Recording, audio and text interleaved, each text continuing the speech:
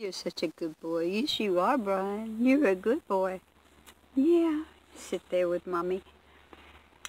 Hi, everyone. Oh, my goodness. I was still thinking about the free camping and some of the pros and cons of trying to find a spot as to where to look. And also, like GPS. Oh, my God, GPS. It has gotten me lost several times. What I normally do is I use my Garmin G.P.S. and I also use my phone. And sometimes they'll say, well, in a quarter of a mile, turn left on such and such a road. And the other one will say, turn right. And I'm like, which way do I go? Do I go left or do I go right? What a heck of a decision. So normally I stop, pull out my atlas, look to see approximately where I'm at, look at the highway and see where I'm going, and then I make my decision as whether I go left or I go right. And sometimes one is right and the other one, another time the other one is right. So what the heck? That's why I always carry an atlas, because an atlas is going to show you.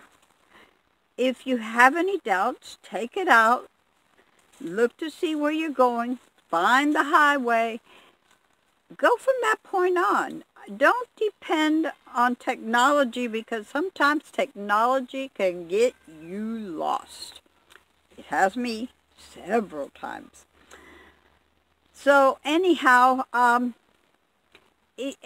also when it comes to free camping and locating one, well, I always say before you decide to do the nomadic lifestyle, to do research.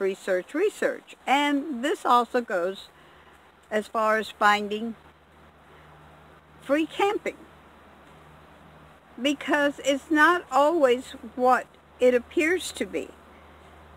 Some websites will tell you one thing and another website will tell you another thing.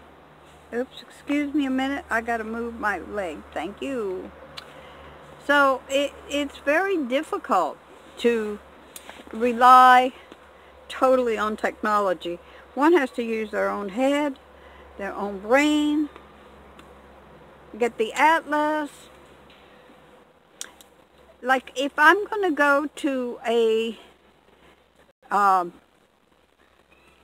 national forest or a wildlife, not refuge, a wildlife management area, any place that there's a phone that you can call, do that, because they can tell you what is going on in that particular area.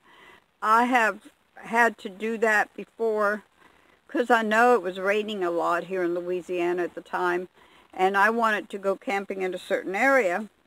So I did call, and come to find out, there was no way I could camp there. It was free camping, but there was no way I could camp there because of all the rain they had. It was flooded. All the whole campgrounds were all flooded. So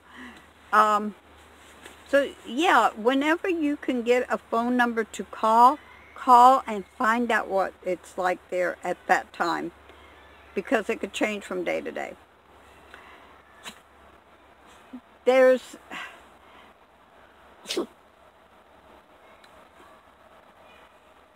no positive way to know something totally unless you do a lot of research. Like I've also told you, whenever you want to go someplace and you look at, say, freecamping.net, go look at the reviews, go look at the dates. I've already told you that, but it's well to repeat it, because the dates can make a lot of difference as to what the situation is there at the time. And most of the time, they'll also give you a phone number to call. And that will help a lot. So just wanted to add a little bit more to what I was saying earlier. And just want to thank you all. Thank you for being there for me. And peace. Love one another. Love thyself. Hugs. Oops, that was a bumblebee. Whoa, he hit my van hard. Hope he's okay. And peace.